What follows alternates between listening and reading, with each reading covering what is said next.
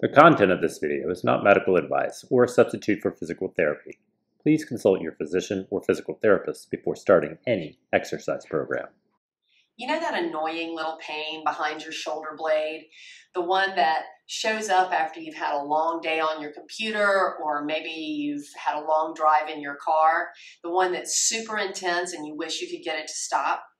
So in today's tip, I'm going to give you 3 simple movement patterns that you can use not only to work on this right now and hopefully resolve it for you, but also to manage it over the long haul. Even practicing these patterns 2 or 3 days a week can give you serious relief from this little guy. Now, before we jump into the exercises, I want to explain to you what's going on here, because your instinct is likely to stretch it, right? You want to hug yourself and round your back, or you want to crush it out on a foam roller. But let me assure you that this little guy is not hurting because it's too short. It's hurting because it's too long. So what's happening is that area is getting overstretched when you are working with your hands out in front of you for a long period of time. It's a postural muscle area, and it basically is holding on for dear life. So yes, it's contracting and shortening until it is absolutely exhausted. And once it's exhausted and it's not getting enough blood flow and it's not able to keep up with waste removal, it just starts to ache and hurt and burn and make you miserable. So instead of stretching it, let's try these exercises. So you're going to roll down onto your back. Bend your knees and place your arms out to your sides, palms up. And in this first pattern, we're just going to gently take the knees to one side, keeping the feet on the floor, and turn your head in the opposite direction. Now you're only going to stay here for a moment and only go as far as is comfortable. And then you're going to bring the head and the knees back up to center and take them in the other direction. So all of this rotation is helping to move your neck and your thoracic spine, as well as your shoulder blades and where they contact your rear ribs. So we're actually kind of massaging that sore little area with gentle movement here. Now, when you practice this, I want you to do it 4 or 5 times per side, but for the sake of the video, I only did it a couple of times for you. Now, in the second pattern, you're going to stay here, but you're going to bend your elbows so your fingertips are pointing directly up.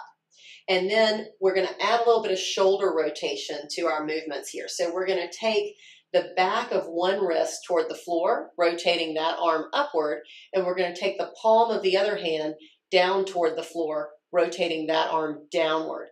Now, at the same time, we're turning the head in the direction of the arm pointing up. So you stay here only for a moment, and then you switch the direction of the arms and the head. And just like in the first pattern, we're just going to gently go back and forth, never forcing anything. You don't need to touch the floor with either hand. You're just gently rocking the shoulders now, as well as the upper back and the rear ribs.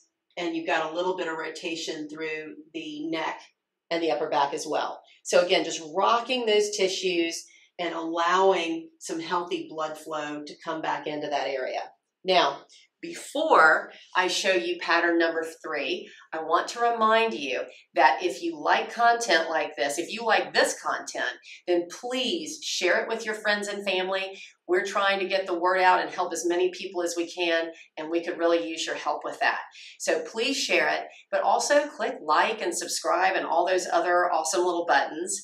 And then if you're really loving this type of content, please check out my free mini course, Everyday Movements That Are Wrecking Your Back.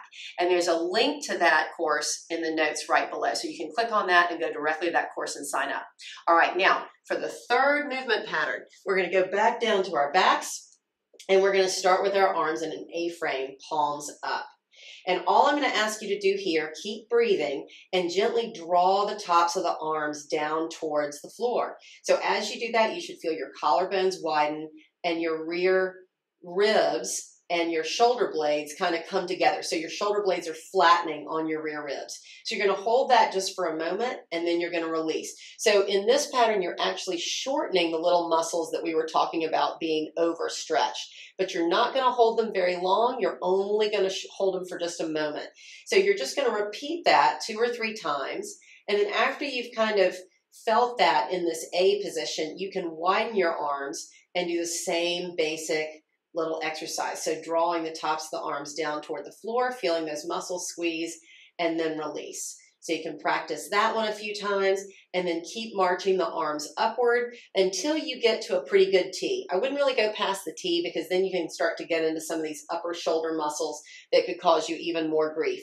So anywhere from an A to a T and kind of feeling those mid shoulder blade muscles squeeze and release. Very important that they also get to release. So I hope this tip was helpful to you today. And as always, keep moving and be well.